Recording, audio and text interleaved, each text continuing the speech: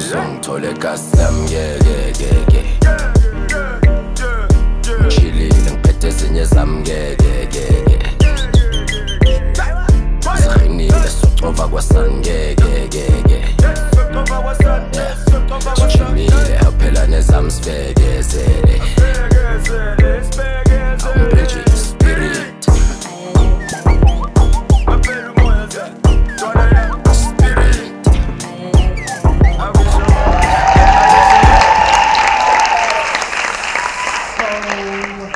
So I've worked in every medium of film there is to work in. Documentary, feature film, commercials, promos, ads, the lot. And I've been lucky enough to be one of the few people to have won every award there is to win, right, in this country, right? But having said all of that, it's up until I dropped this music video that you see behind me that everything changed for me. It was this time last year that it happened. And since then, a parking attendant would be pulling me over. Oza, oza, oza. As soon as I park and he sees me, he goes, Spirit! Right? Or a waitress at a restaurant, when they bring the bill, they're like, oh my God, Spirit, right? And I've been wondering, what is it about this music video that moves people so much? And to be quite honest, I can never explain it. All I know is that we went to Katlehong, which is in the east of Joburg. We found Katlehong people. Every single person that you see in this music video as it's playing is a real person. Nobody's cast, nobody came from an agency, nobody's acting out a moment. It was real people from the street.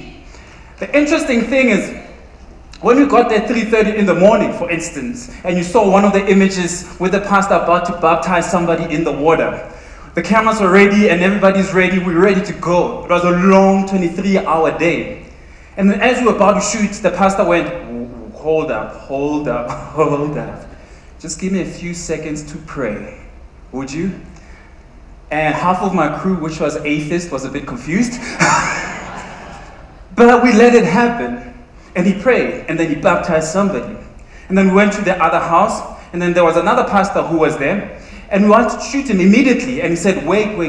Do you mind to shoot me praying for the crew? And we did a Zangoma as well.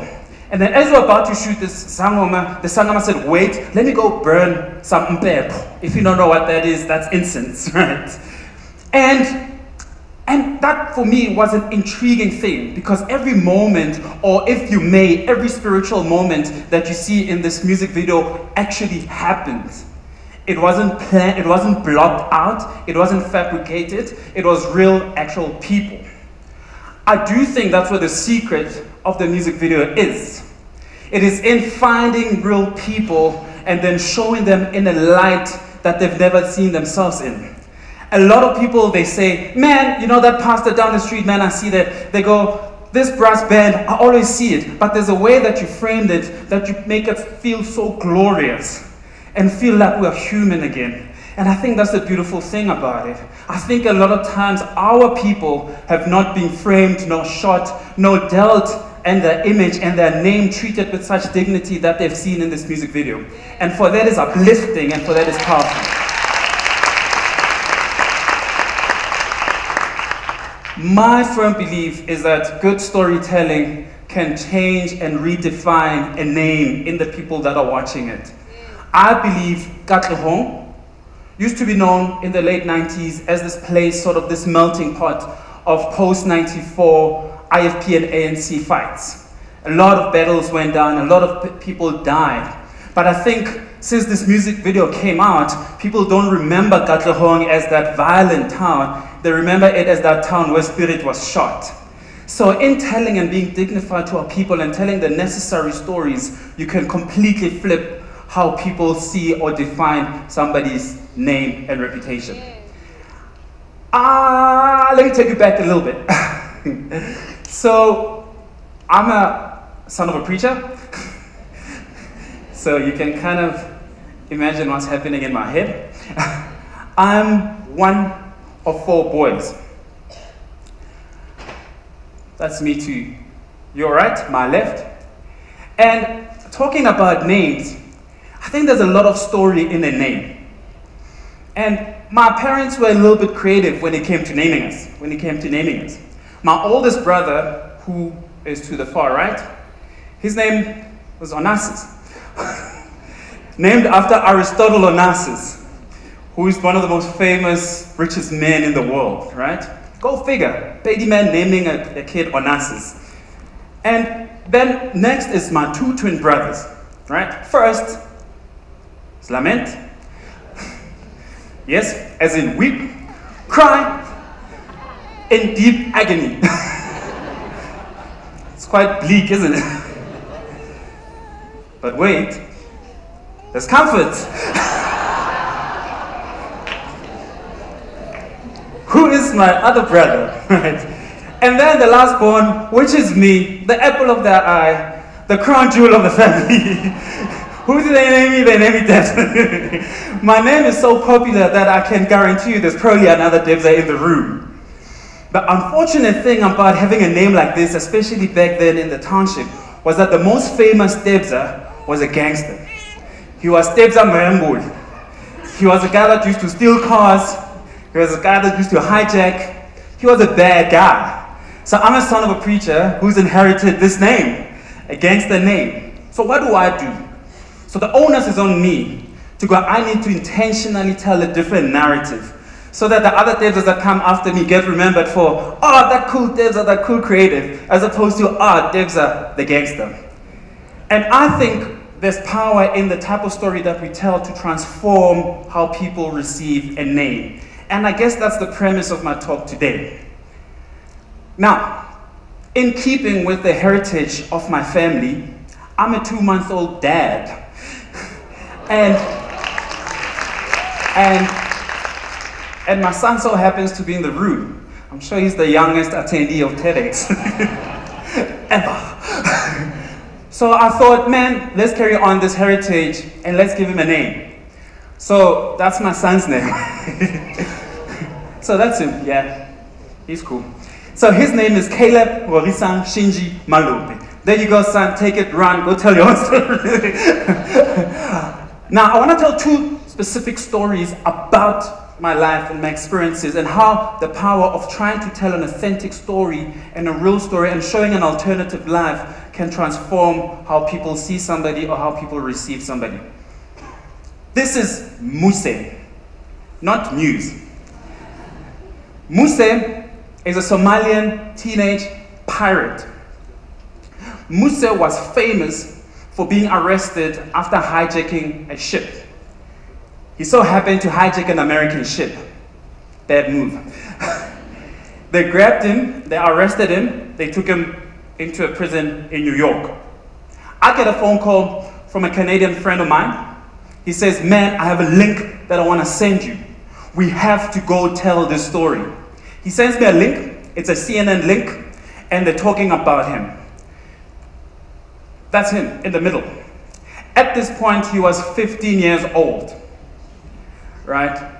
And he's surrounded by these cops and soldiers and these officials, and they're essentially dragging him. And there's all this media snapping away. I mean, it's crazy. And this guy chained to his ankles and to his wrists, and he's just walking so gradually.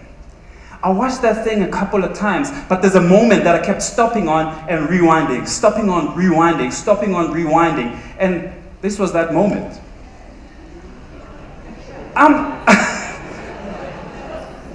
Why is he smiling? And we went on to title this documentary that we tried to make The Smiling Pirate. Because we thought there's something else, there's an alternative narrative to this kid that people don't know, but they've already concluded his narrative that he's a bad guy. Arrest him. Lock him up. And then me and my friend Kaiser, we decided we're going to Somalia. I packed my bags, camera, sound. We flew all the way to Nairobi to have a quick meeting, and then we skipped over to a little region of Somalia called Puntland. He lived in a little village called Galkayo. And we hopped over because I couldn't get a South African visa for Somalia. Because at the time they were not letting us do it. But we were so determined and so passionate about telling his other narrative that it pushed us to the edge. Needless to say, we landed, we got arrested, This picture was taken, they took all my bags, all my equipment, but I had a small little smartphone with a camera inside my pocket. So we were literally sitting at the back of the van, and I was secretly taking these pictures. This one on the right is a picture that I took literally about 3 minutes after we got captured. When they looked at my passport, they all went, Mandela! I thought, we're gonna live. Thank you, Dad. But then they looked at my friend's passport and it said Canada. I'm like, oh my God. And that's when it all turned. So they took this and it was the longest week of my life. I'm gonna fast forward to what happens afterwards. Then I get back, I'm traumatized. All I was trying to do was to tell another story of Muse. I'm so traumatized, all I do is I take my laptop and I try and encapsulate what just happened to me. I write page after page after page of story, and people keep asking me, what happened to you guys? And all I can do is I have no words for it. I keep forwarding and sending this little blog that I wrote about my experience. This blog then later happened to land on the table of a TV creator for SABC, the South African Broadcasting Corporation, and then this person doesn't freak out at the trauma of my experience. They go, man, you can write a story. Do you want to come and co-write and let's create a TV show? And then that went on to become the TV show that I won my first SAFTA award, South African Film and TV Award. Now, the aim was not to go win awards. The aim was to tell a different story about individual and to only be driven purely by passion and by love. Second story. Oh, before I go to the second story. Muse, you might have known, the story I was just telling you now. Hollywood bid me to it. A few years later, 3 or 4 years later, they went and made a feature film called Captain Phillips. The guy on the left, he played Muse. But unfortunately, I think right now he's like 33 years old. So it wasn't really like an accurate depiction of Muse, because at the time he was 15 years old. And I yearn and I wish they can make Captain Phillips 2. Because there's another side of Muse that nobody actually knows about. And that he graduated last week inside a prison in New York.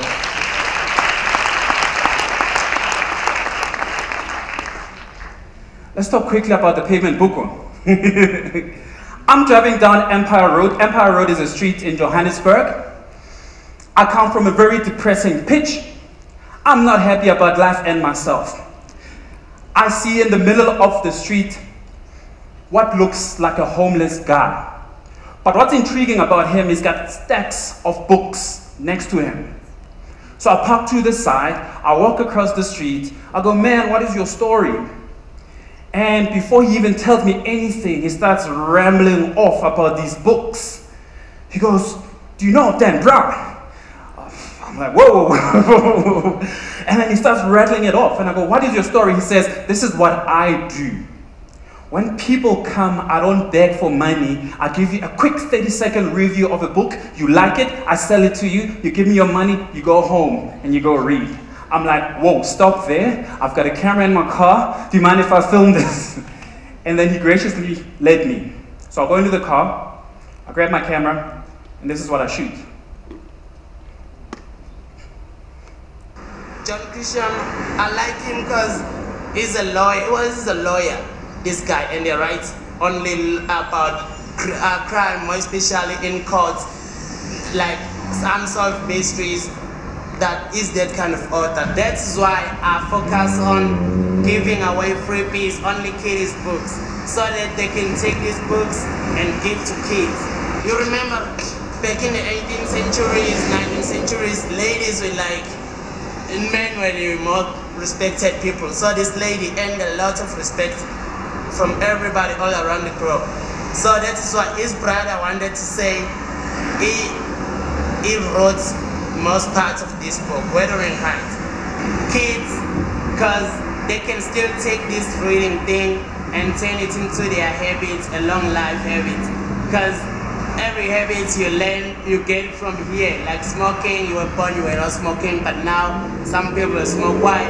Because you got it from here. This, not a rocket. So, so I went later on, a few minutes later, posted this clip on YouTube. Immediately it went viral around the world. I started getting sort of emails and text messages from Europe, from the US, from South America. Locally, every radio station was on it, every newspaper was on it. A couple of days later, people were coming, people offered him a scholarship to go finish his high school. People were so inspired by his story. A couple of weeks later, he's on TV. Then Philani is huge, right? But when I put his name on YouTube, I was like, how do I rename him? How do I sort of create a different narrative about this guy? And so on my YouTube description, I put the Pavement Bookworm. And then he released his first book and they called it the Pavement Bookworm.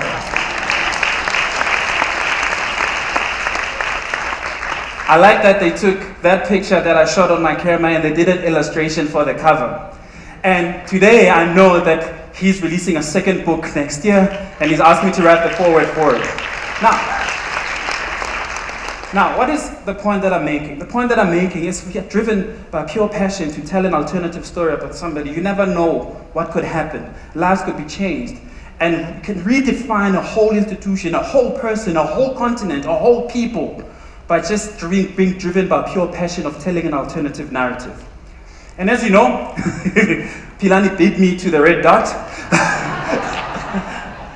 So a few years ago, Philani was on the same stage telling his story, which makes me really, really proud.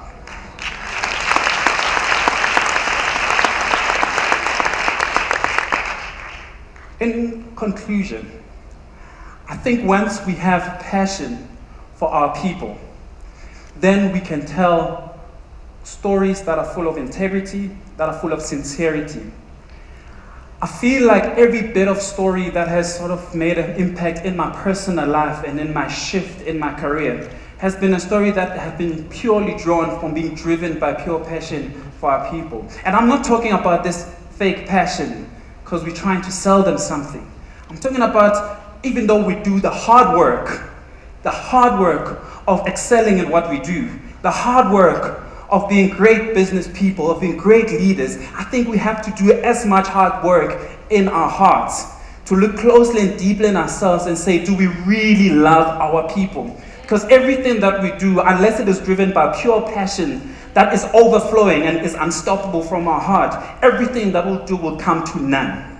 So my life, I don't know what has happened, and I don't know why people feel everything that I do resonates with them so much. The only thing that I know is there's a deep passion that's overflowing. And I think if we all live and guide our lives like that, we'll definitely tell a different story. And when we do that, we'll definitely change the narrative about our people, about South Africa, about Africa. Thank you.